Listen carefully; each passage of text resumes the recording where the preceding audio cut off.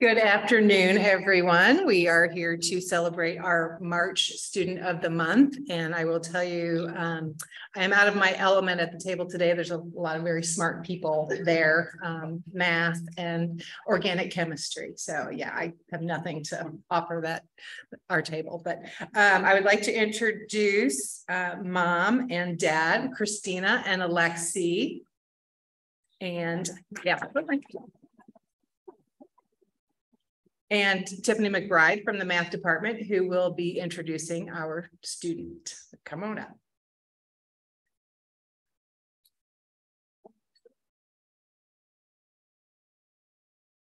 We'll lift this up just a little bit. Yeah, we're both a little taller. Hello, thank you so much for having us. It's a pleasure to be able to come here. This is my second year here and introduce these math students to you, and I really appreciate it. I have had the pleasure of knowing Paolo for a couple of years now, and the transformation that I've seen in him has been amazing. He is a wonderful student, very nice, kind young man. He has chosen a different future for himself than what he came into high school with. And I have been thoroughly impressed. I have goosebumps a little bit right now thinking of it. I'm just so very proud of this young man. And every time I talk to him, I learn something new about him. He is very dynamic. He has wonderful goals for his life. And I'm excited and hope that he will still email me and let me know where he goes in his future. And I would like to represent him and bring him forward now so he can tell you a little bit about himself.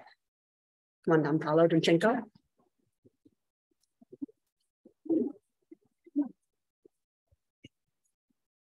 Good afternoon. I'm Paolo Demchenko.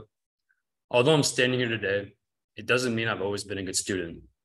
As a matter of fact, not even a year ago, I was sitting in the exact same classroom with bad grades. I wasn't engaging in any work, nor did I have any idea of what I was going to do after high school. But thanks to my teachers and my parents who kept pushing me and who kept believing in me, I was able to turn my life around and recover my academic status. Over the course of the past year, I not only managed to achieve good grades, but I've also developed a strong passion in entrepreneurial work. I currently own an online store, and I do digital marketing for various companies as well. As I finish my last 2 months of high school, I plan to move forward in my career as an entrepreneur, as I hope to attend business school at St. Louis University. So I'm sure Mrs. McBride is pleased to hear that I'll use math in my career. Although it took me a long time to discover who I was, this is just the beginning of my journey. Thank you for your time.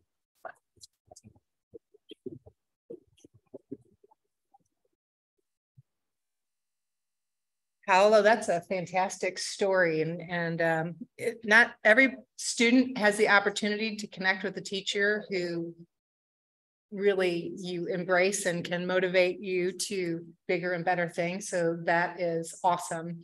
Also sitting at the table, it was interesting because Paolo's dad is from Russia, mom is from Italy, and then Musanda came over, and being from Africa, we had this cultural diversity right there. And that was like, that's what Rotary is about, right? It's about diversity. It's about all parts of the world. So congratulations to you. I know your mom and dad are proud of you. Mrs. McBride is proud of you, and we are all proud of you. And come back and join us in Rotary when you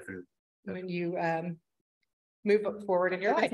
Yes, start your business or continue your business. Okay, so upon recommendation by the Edwardsville High School faculty and staff, Paolo Demchenko, you are hereby recognized and commended by the Edwardsville Rotary Club for outstanding achievement while a student at Edwardsville High School. So congratulations. Thank you.